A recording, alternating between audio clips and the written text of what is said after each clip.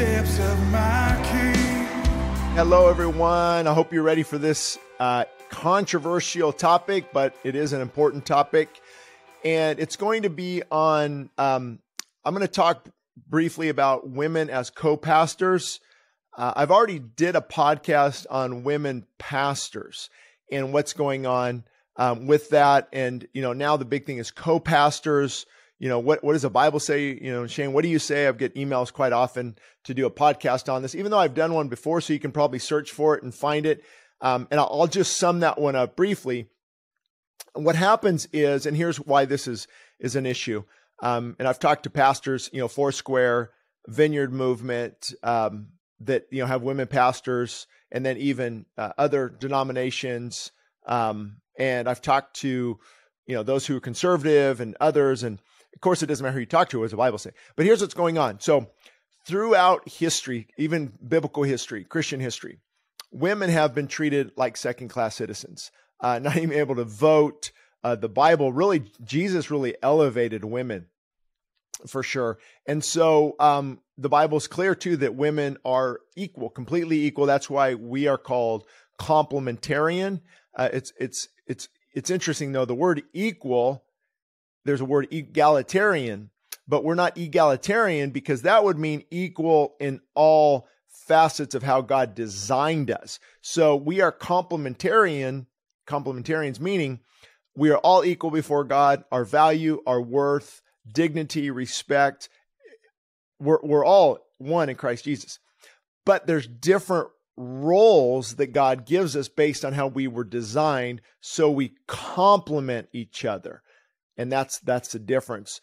And then the egalitarian would believe that women could be pastors. So I'm hoping this will help a little bit. And again, my podcast, I think I go into this detail. Actually, if you go to ShaneIdleman.com and put in women pastors in the search bar, I wrote a whole article on this and broke down the scriptures and different things. So in a nutshell, if you look at, the qualifications of an elder, the qualifications are for a man. If you look at, who Jesus called, the men. And it's not because they're better. And see, that's the thing. Our culture makes, men are superior, they're dominating. Not at all. It's just a different calling. It's to lead and to protect versus men have these characteristics, women have these characteristics. So I don't see anything in the Bible where a woman is to be a pastor of a church. And Paul even says, do not usurp the authority over the man. Now, the scriptures on a woman being silent, that's a whole nother podcast on the context of that. They're dealing with prophecy and obviously, and I can prove this with scripture. We don't believe that a woman should be silent in church and never say anything. I mean, women are prophetesses. Your sons and your daughter will prophesy. Well, to prophesy, you got to speak to people, and powerful prayer warriors, and even leading meetings or leading certain ministries. And so we see women operating in all different capacities. But here's why there's a difference. I would say, let me just first unpack this word pastor. I've got it. I think I can put it up here for you. From the Strong's it's Bible Hub, Strong's Exhaustive Concordance. And you'll see down here where it is poimen. Poimen, that's the word for a pastor, poimen. It's a shepherd. And a shepherd what? Protects the flock. The feeder, the protector, and the ruler of a flock of men. So, and it goes down here to say, someone who the Lord raises up to care for the total well-being of his flock. So that's why there is the big difference here, and why some of us are adamant about, hey, God has called men to lead and protect. But what they would say is that, we don't see women as leading men, circumventing the authority of the man. They're actually under the covering still of their so let's talk about co-pastors. They're still under the covering of their husband, but we're acknowledging their leadership role in the church. we acknowledge that. So we call, pastor, co-pastor, women pastor of this or whatever. And then, of course, there's other broader examples of where women are actually the senior pastor of their church. And I think that is definitely out of order. I mean, there's no biblical support for that. And you might say, well, God is still moving. Yeah, he absolutely will, and he does. God takes broken, fractured vessels. Just because something is out of order doesn't mean God is not going to provide some fruit. Think about how many families are out of order.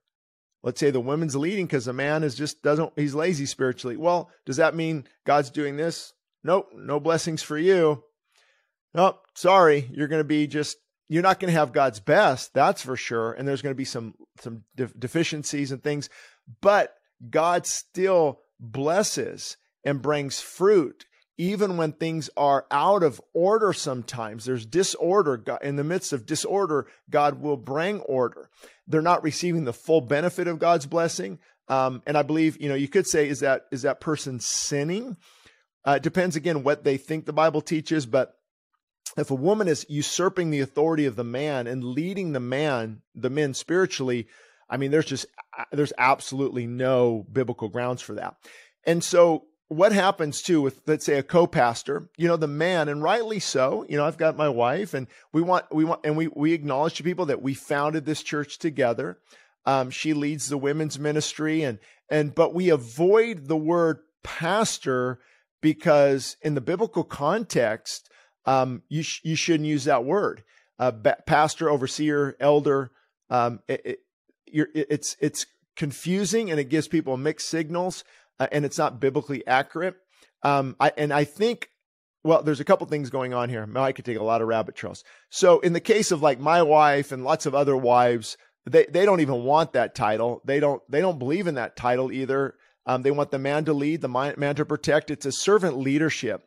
But I think some women, though, and again, I'm just speaking the truth, some women don't want, they want, there's a desire. You can look at Genesis. There's a desire to usurp the authority of a man. There's a desire. I want to be equal. I want to this. I want that. And they want to be a co-pastor because of pride. Now, again, not saying everyone. Some men just want to honor their wives, and some wives are walking humbly in that position. I can think of a few different churches. I've got some friends who their wives are co-pastors. Man, powerful couple. Churches on fire. Churches do amazing things. But again, they might not be out of order necessarily, but they're using a term that shouldn't be used.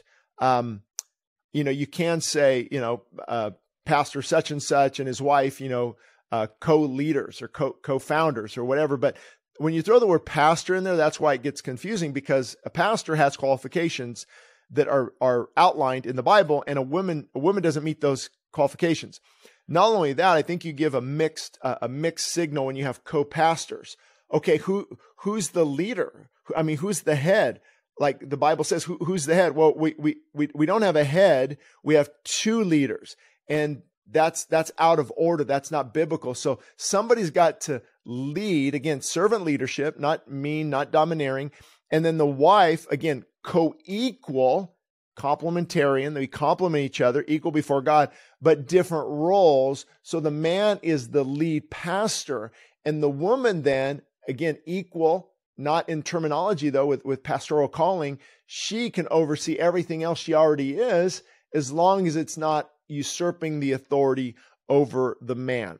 And so my thought is, I would, just really encourage pastors to think about everything I said, look at the biblical definition of a pastor, poimen, and bishop, overseer, episcopal, and you can look at all these qualifications. We're confusing people.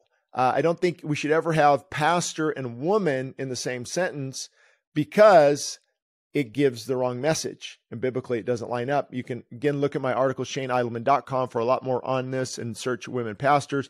But again, we love women in ministry. I wish, and if God allowed women leaders over men, I would be, Nikki Haley, as I'm recording this, just announced her run for 2024.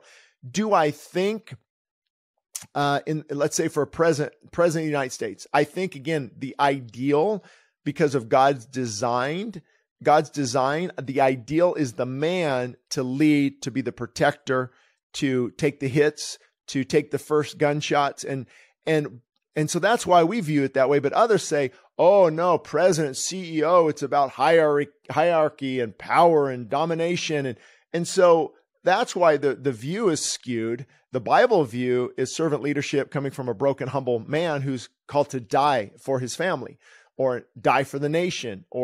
And so you see incredible women doing incredible things and leading certain areas. And I also think we can glean a lot from, women in the area of ministry. For example, I would highly recommend Nancy De Lamas's Nancy De Lamas, Wagamuth, her book on brokenness, humility, surrender. My goodness, her teachings on that. Wow. But she's not over me. She's not my covering. She's not usurping my authority. And now I answer to her. Or when Johnny Erickson Tata, when she gave her testimony, I think at John MacArthur's church, the time I was there many years ago. Powerful. I mean, listen to her program. Powerful. Anne Graham Lotz or Kay Arthur. You can glean a lot from these people. And so, see, that's the thing.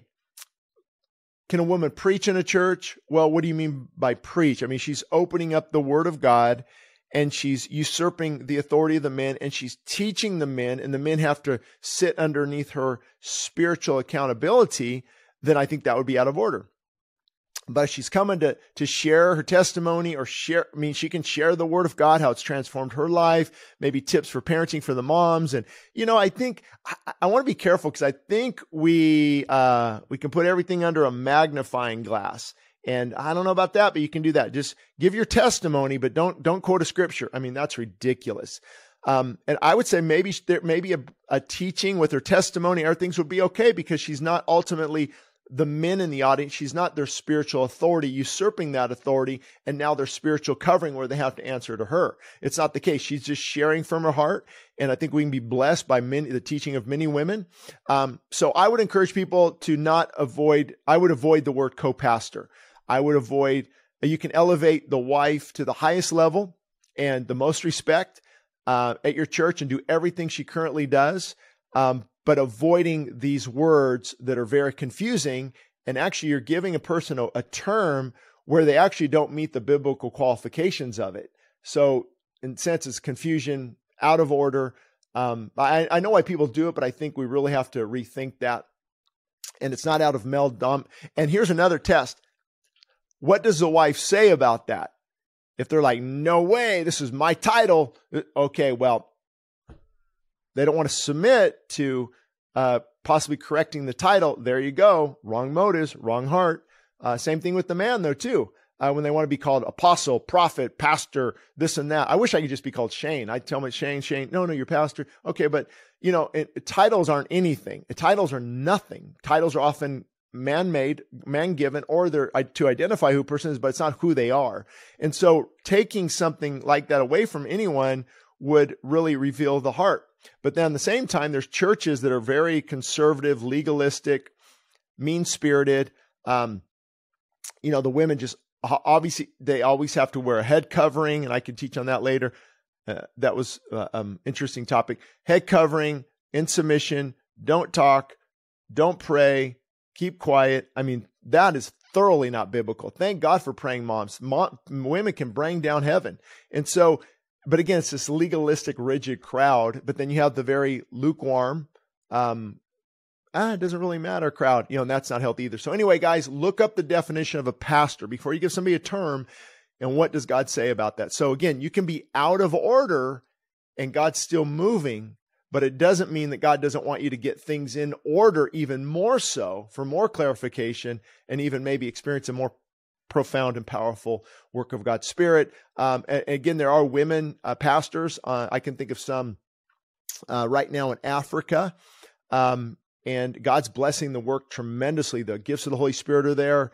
And, again, it might not be in order, God's perfect design, but God can still work through that area of brokenness. And the woman knows there's just no men who are going to do this.